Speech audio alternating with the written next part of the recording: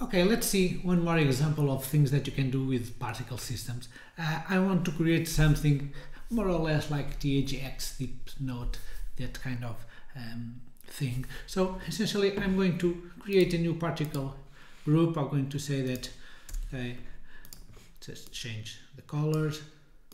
Let's create, for instance, 40 particles.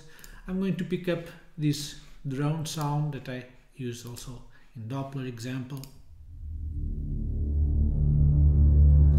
So the idea is to have several particles spread through space. I want each particle to have a random pitcher, a random pitch shifter that change the pitch, but I want all of them to converge to a single value. So I have the particles, I have the sound file, and I'm going to add this random pitch shifter with 1 octave of range. So essentially between -1 octave and 1 octave you're going to have several particles with different things. So if I render this, you can start listening to the sound of it.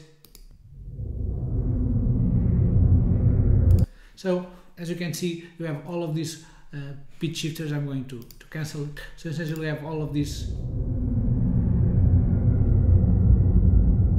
because of this randomness that happened over there. So essentially what I'm going to do now is I'm going to add some automation because I want the pitch, the range of the pitch to change through time. So essentially you have this range of 1 octave, but you want this to be slightly decreasing. So essentially what I'm going to do is I'm going to add all of this in here, and now what I'm going to do is to add some values. I would say that, okay, in 0 I want them to have a value of 12 semitones, but then probably around, for instance, 8 seconds I want this to have a value of 0.1 semitone. Okay, so essentially, as you can see, the computer will interpolate everything from 12, okay, and going to decrease, slightly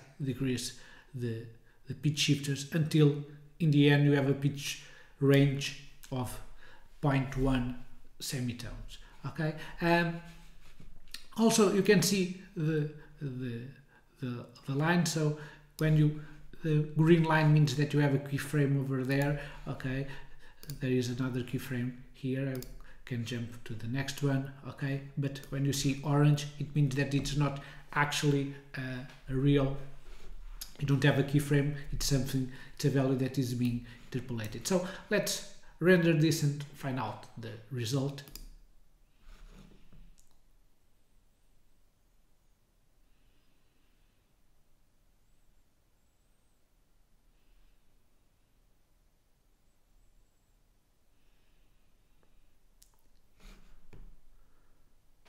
Okay, so let's hear.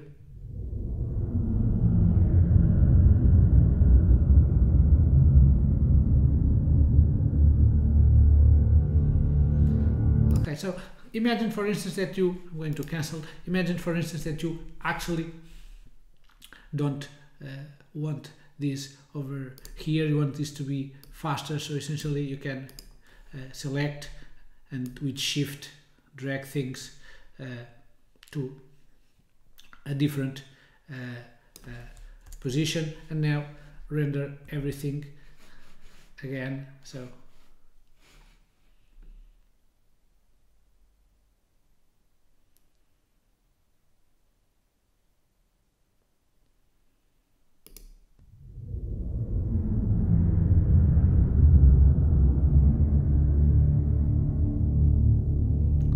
you get all of this kind of sound that we all know from THX kind things, and of course this is only stereo. If you do this in surround, the result will be much more interesting, or eventually if you have access to a 9.1 facility with Dolby Atmos or something like that, believe me, this in Dolby Atmos is quite amazing, and I hope you enjoy it.